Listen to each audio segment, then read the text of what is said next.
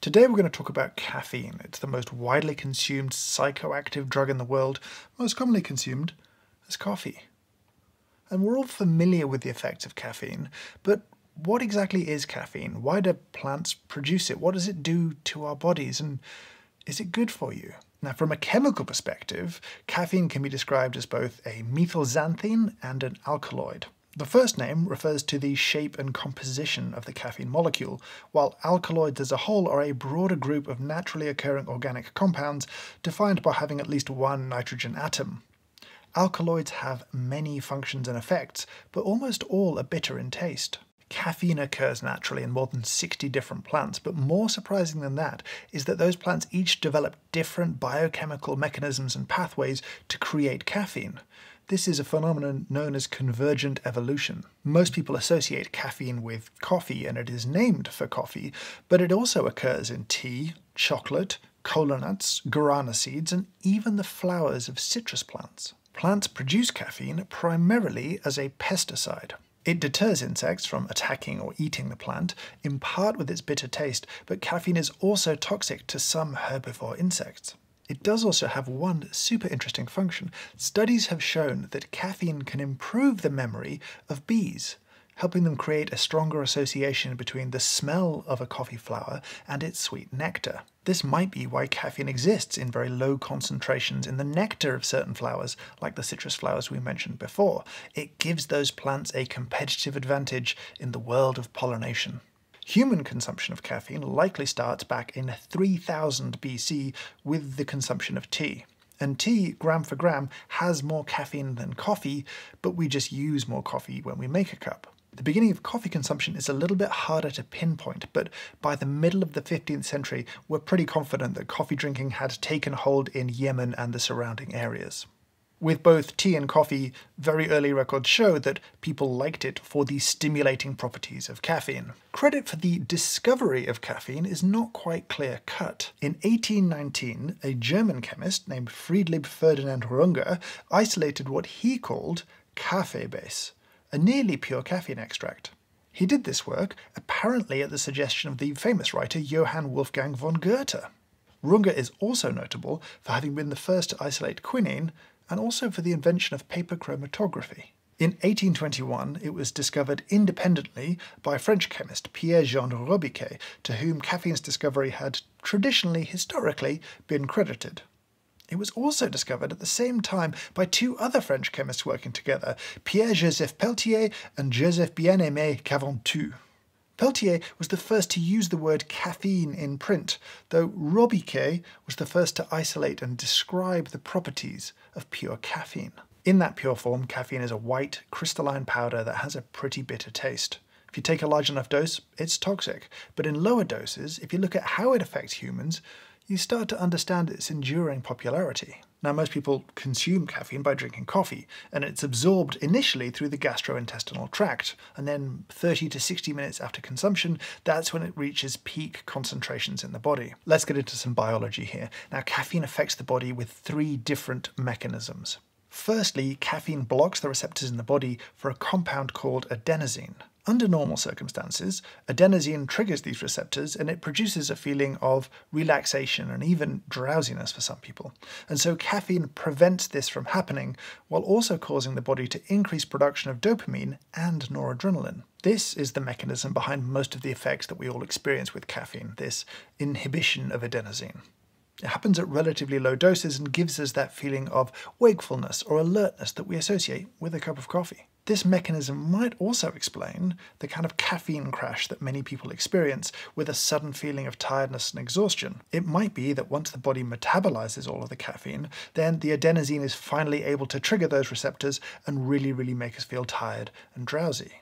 Caffeine also causes the release of calcium inside of muscle cells, and it can prevent or slow its reuptake. This increased availability of calcium increases the power output of the muscles, but it does require a pretty large dose to occur, around 500 milligrams for an average person. Caffeine can inhibit what are called phosphodiesterases. Now, if you stop these enzymes working properly, then you can actually cause the body to burn more fat. But for this to work, it also requires a much larger dose than people would typically get from drinking a few cups of coffee in a day. Caffeine affects the central nervous system. Caffeine makes us feel more alert, more awake, and has been shown to improve memory. However, the beneficial effects of caffeine aren't as clear-cut as we would like. Several studies have now shown that improved mental clarity that we get when we drink coffee in the morning, well, that comes from alleviating our withdrawal symptoms rather than actually improving our cognitive functions. One positive impact is the increasing evidence for caffeine's ability to act as both a treatment for some aspects of Alzheimer's and Parkinson's, as well as having some preventative properties as well. Now, caffeine could be said to be the last legal performance-enhancing drug, but it wasn't always this way. Between 1984 and 2004, caffeine was actually on the Olympic Committee's banned list. If they tested your urine and you had a higher concentration than 12 micrograms per milliliter, you were out. And to hit that level, you could do it with just 5 to 8 cups of coffee in the morning. And because people metabolize caffeine differently, this was ultimately an unfair thing to police, and after 2004, it was off the banned list. Now, as we talked about before, caffeine does affect the muscles, it does affect power output, but it does seem less effective with habitual users of caffeine, though it does impact the perception of exertion and fatigue, which is kind of interesting. For people using caffeine for sport, they're typically dosing 3 to 5 milligrams per kilo of body weight. Now, not everyone has a positive experience with caffeine, and we do need to talk about that. Symptoms like mild anxiety, jitteriness, insomnia, reduced coordination, well, these are all symptoms people can suffer with even mild caffeine consumption. Caffeine can have a negative effect on anxiety disorders, and doses above 300 milligrams can worsen someone's anxiety. However, lower, more moderate doses have been shown to be associated with reduced symptoms of depression. Consuming coffee regularly does leave you susceptible to experiencing caffeine withdrawal if you stop suddenly. Now, most people can experience a big headache that can last a little while. They can become irritable, fatigued, some can get flu-like symptoms or struggle to concentrate. Typically, these symptoms will last for up to 24 hours, though occasionally it can go on for longer, and people have experienced caffeine withdrawal for up to 3 days. So, how much caffeine exactly is considered healthy?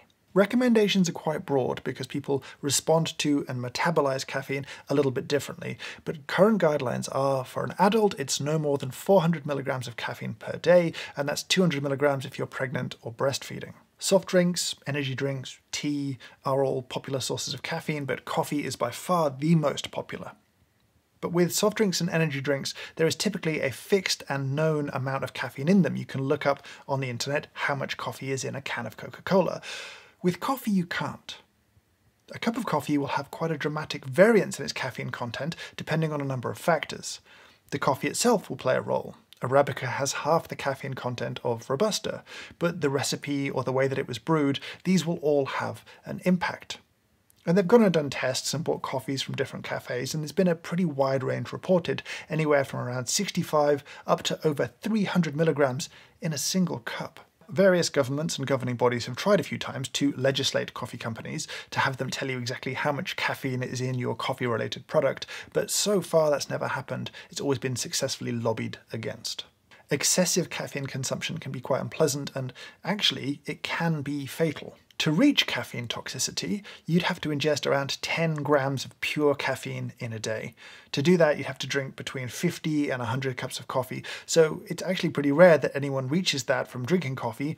More often, people have died from caffeine intoxication from consuming too many caffeine pills or other medications that may contain caffeine.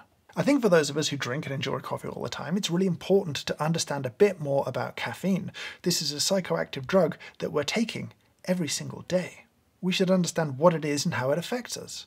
Now, I know you'll probably have questions about decaf and decaffeination, and I promise I'll answer them all in a future video. And if you want to know more about caffeine, I've left you some reading down in the description below. But for now, I'll say thank you so much for watching, and I hope you have a great day.